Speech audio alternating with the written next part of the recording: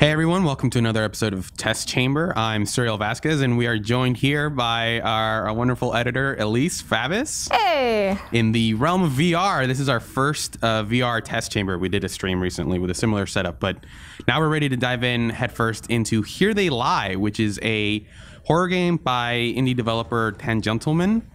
And we're going to have Elise play through it and see if we get freaked out. Yeah, I've already played the demo, and that was a terrifying experience. So I don't know what I've signed up for. Yeah, I don't think we'll get too crazy here in this early segment. This is the beginning of Act 2. Right. I played through the early parts. I reviewed this game. I gave it an 8. I really liked it. It's got a couple issues, but for the most part, I think this is probably the thing in VR that I've been most interested by. I really dig the sense of place here, and almost right off the bat, there was a big old jump scare there. Where did it take me? I think it pushed you to the other side of the street there. Okay. So, that was scary. yeah, it's definitely, it is a horror game, but a lot of it is very, a lot of it is mood, let's say. Right. So you were saying there aren't a whole lot of jump scares, right, in general? Yeah, and I guess I picked the worst place to make my case on that front. But yeah, if just looking around these places, I think is super cool. Like, go ahead and look up. Oh wow! Just the way the skylines look in this game is just amazing to me. Oh yeah, I love just like the feeling of depth when you look up. You know, they're just so like they're so crowded and so evocative of like real places. And I kind of like how it's all kind of bleak colors. Yeah. Which gives it a more kind of somber look. Right. So yeah, it's cool. Games get a bad rap for being super like grimdark and not being colorful enough. But I think this game goes like so far in that direction that I think it is worthwhile to go this route. Just the kind of like the Sin City, very black and white with a few flourishes of color. Right. So yeah, there's not a whole lot of action. It's just it is kind of a quote-unquote walking simulator, but it's probably some of the best walking simulating I've experienced, especially in VR. So, all right. I feel like there's a very angry ghost around here that I don't want to upset further. So that moment, I think specifically, I really like just because when I did it, it was I was looking up a little more, but I definitely I think no matter where you're looking at that point, you're able to notice the red kind of sprout out of the corner of your eye. Right. So I think that's a really cool use of like the viewing angle of VR. I really like how you can kind of like peek around corners physically. I just love that about VR. Yeah, and they never like say like press this. It's never like as binary as like press square or whatever to peek around. Right. So it feels very natural. Yeah, which is pretty cool. Speaking of controls, if you press circle, you can turn on a flashlight here. Oh, that's good to know. And anytime you come across a glowing icon, you press X and you'll interact with it. I don't think you can interact with that TV though. I feel like my arm is not doing the things it's supposed to, but yeah. So you're guiding that flashlight with the controller, which might feel a little more natural with the Move controller. But I played through most of this game with the DualShock 4, and it's been just fine. And the other thing you can do is you can press and hold start, I think, to recenter. Yeah, I've been doing that every once in a while. Yeah. Okay, that's better. But yeah, it's kind of hard to convey here, just because when you're looking at it through this screen, it just looks like a little shaky, and it just looks like a regular game. But the way these environments look in VR is like super cool. So I think you're heading backwards here. You're right. You want to head. Let's go down. You want to head towards the red. Of course, I want to head there. Yeah, that looks really safe and comforting. You know, you always run towards the danger areas in video games. Don't we? Yeah. It's so lifelike. All right, so there are people that are on fire. That's great. Super great. So what's the general story here? Like, what's the premise? So at the beginning of the game, you end up in you start off in this train station, and there's a very there's sort of a very dreamlike state where you're talking to someone who was a love interest and they're kind of thinking about getting back together with you, but they're not sure. And so you wander off into the train station, and then things get dark very quickly. And at this point in the game, you're not really sure, why you're here or what's going on. But as I mentioned in my review, it doesn't necessarily go where you expect, and a lot of it feels like by the end of the game, I was just I still wasn't completely sure what was going on. So it does stay kind of ambiguous. Yeah, it stays ambiguous for most of the game. But I think a lot of it is sort of like in the way that you can enjoy a David Lynch film, even if you don't understand, all the symbolism and all the meaning.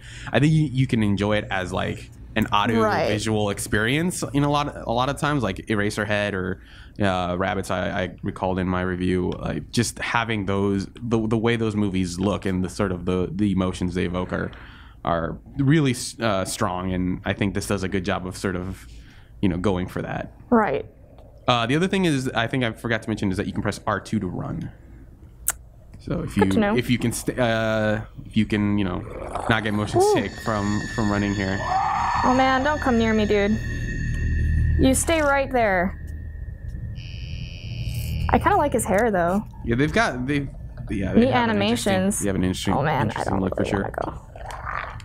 Okay, where did my flashlight go? I believe you ran out of batteries. Oh, awesome! That can happen. I never really had a problem with the batteries, but. Woo. Whoa! No! We're not friends. I'm leaving. Turn it off. I'm leaving. Turn off the flashlight. Oh, okay. Can they chase you? They can chase you if Jesus, if you stick around with them long enough. They'll eventually chase you. So what's this? You open that up. Those batteries? Yeah, they last for a while. It's not like like I said, I never had an issue. Kind of makes me think of Outlast in a way. Yeah. I think they were kind of a bigger problem in Outlast. Yeah, I was not fond of that because when you do run out of batteries in Outlast, you're kind of screwed. Yeah, and do not find your way around. When you're turning here, there's two control methods. Okay, let's just there's two ways to turn around. There's this natural one, and there's another one that is more akin to VR games where you're teleporting around, where it'll disappear you and then reappear you. But even here, as you're turning, you can see that the field of view kind of collapses so that, you don't get super motion sick. So at least let's go around here.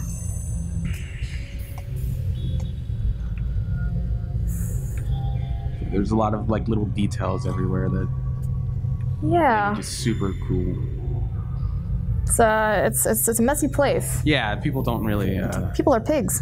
Yeah, when they live in a freakish nightmare world, people don't seem to really care about hygiene or cleaning up. I guess there are bigger things to worry about when there's ghouls chasing you. It's understandable, but make your bed every once in a while. Put in a little effort. Maybe that's why you're being attacked by monsters. Yeah, maybe they just think you're super smelly. Exactly. You're so angry about how unclean you are. That's actually what this game's about. Sorry, I apologize for the spoilers there. Aw. Yep. Just run away. Don't come to me. That's right. Throw your arms out and intimidate the bear is how you get out of that. Wow, what happened here? Someone was partying. Is that a person? Is that an animal? We don't know. Let's go up.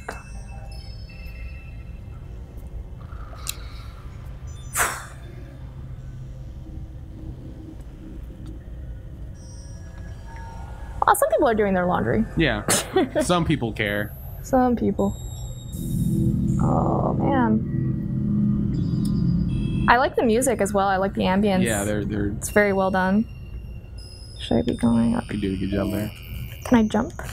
I think you're stuck behind that railing, yeah. For the most part, there aren't a lot of, like, very tricky... It's not really much platforming areas, yeah. Right. Just using up my batteries. Okay. Alright. Yep, we're not going that way. Let's in this corner.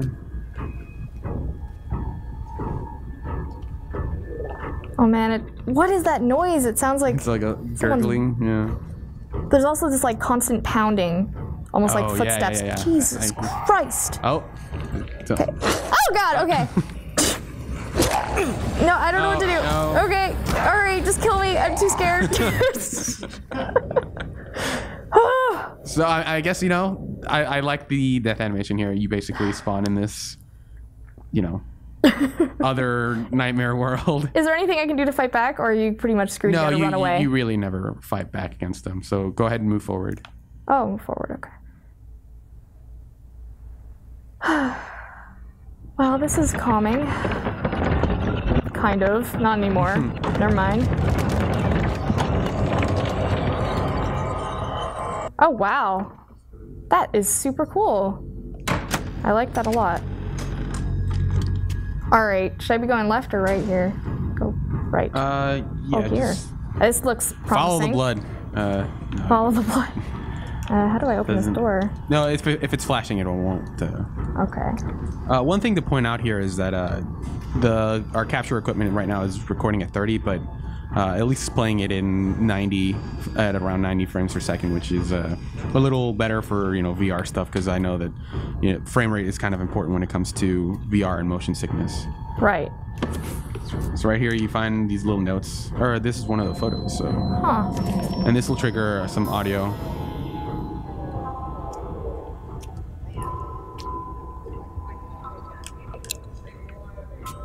I'm not sure if it's picking up on our capture equipment, but I think it's pretty clear for you, right, Elise? I hear very distant voices. Oh, is it? Okay. Yeah. Maybe this first one is pretty distant, but later on they have more distinct dialogue, and I think that opened up that door. Yeah, so it definitely opened up this door. But yeah, those audio snippets I think are pretty cool because they have a very loose conversational feel. Like it feels like people were being interviewed for a documentary, but obviously it's all fictional. So the dialogue I think is supernatural, or not like supernatural or anything. It is You mean very just natural? Yeah, it is very natural.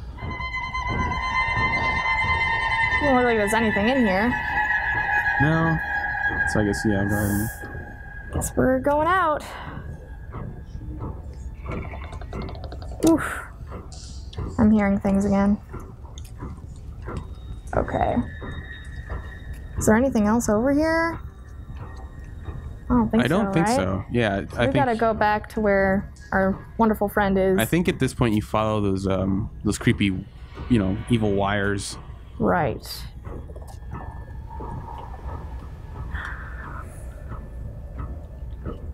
So have you played any other VR games? I mean horror VR games? Not many. Most of my VR experiences have been on stuff like Oculus. I played through what was it, Adrift, which is a kind of a similar game, but not in the same genre. I've seen a lot of people play, you know, some of the horror stuff, and I think a lot of them rely on how narrow your field of vision is to kind of like scare you from outside of your, you know, outside of your field of vision. But right. I like that this isn't so focused on that, and it's more about just walking around these really creepy environments. Yeah, it's very explorative, which is cool.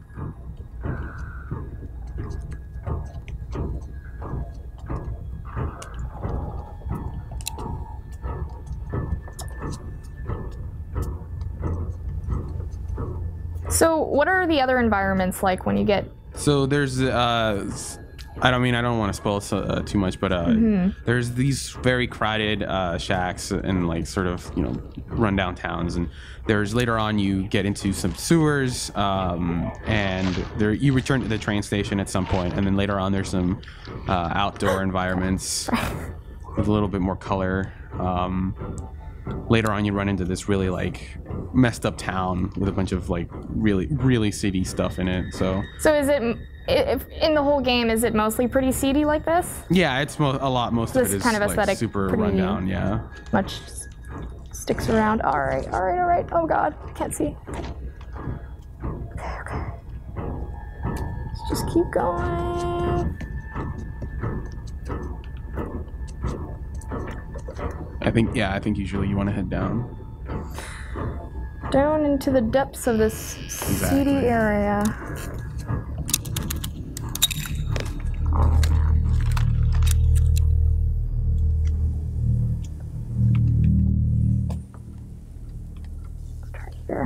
I think those are What some is batteries. Oh God! Okay.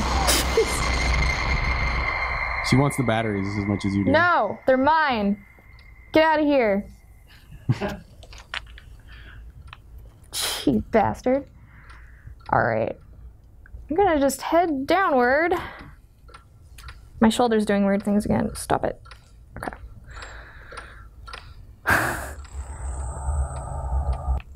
So here's a neat trick for the people to try at home if they play this. Go ahead and look at that clock. Look up directly at it. At that light. Or point your flashlight at it. And then hold it. Hold your field of view on the. Hey, 1 second. Okay. Trying to.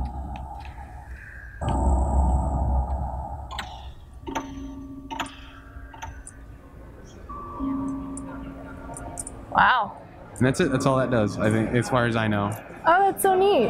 Yeah. Wow. As long as you stay there, you'll just be reverted back to that train station.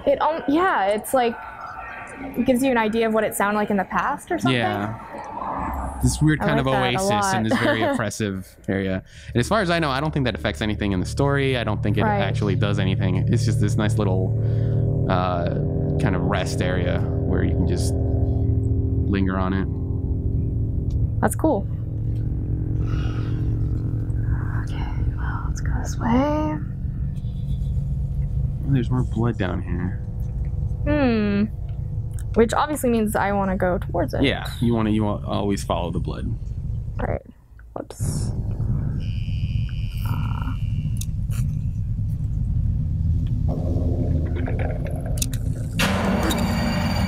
Okay. Okay. Nope.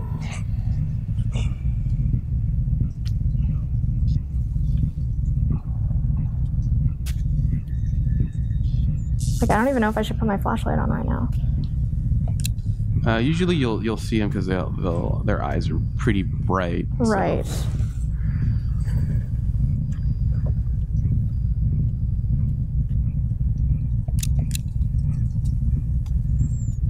I find the flashlight kind of wonky. Like, I have to turn it off and on sometimes to reposition it. Yeah, there's a lot of tracking. repositioning going on. Yeah.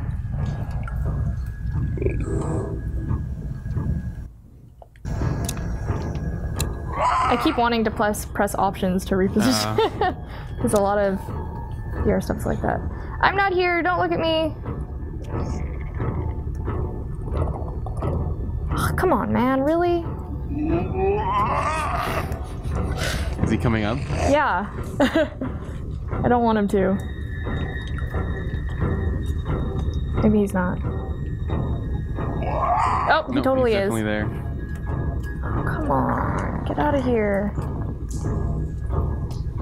I mean, no harm. I just want to pass.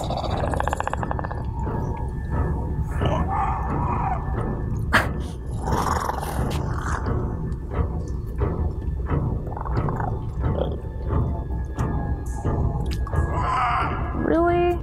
Wait for it. I think it eventually turns around.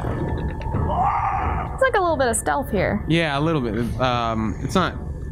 There's not a whole lot of stuff. There's, I think, this and then one other stealth section. But yeah, for the most part, it's.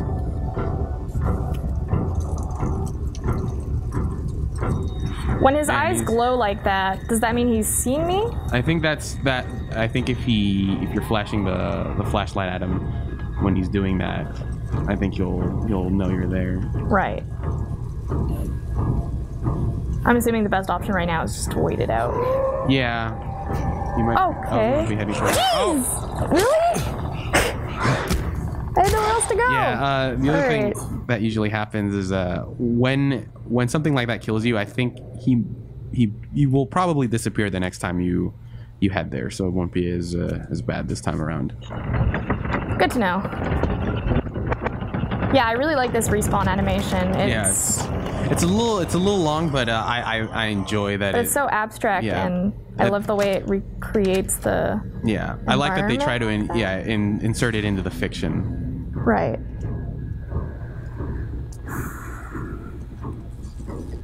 So I think those wires are leading you. Yep.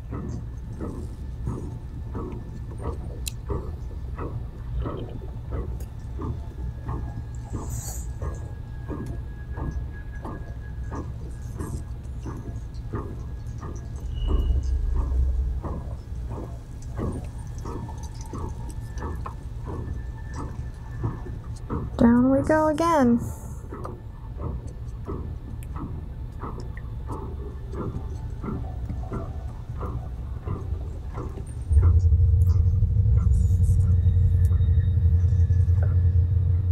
So many things just move. Yeah, that's a little distracting. Definitely. Definitely a very atmospheric game. Yeah, it's one of those. It's maybe one of those games you should probably play by yourself. Whoa. Assuming that was supposed to happen. Yeah.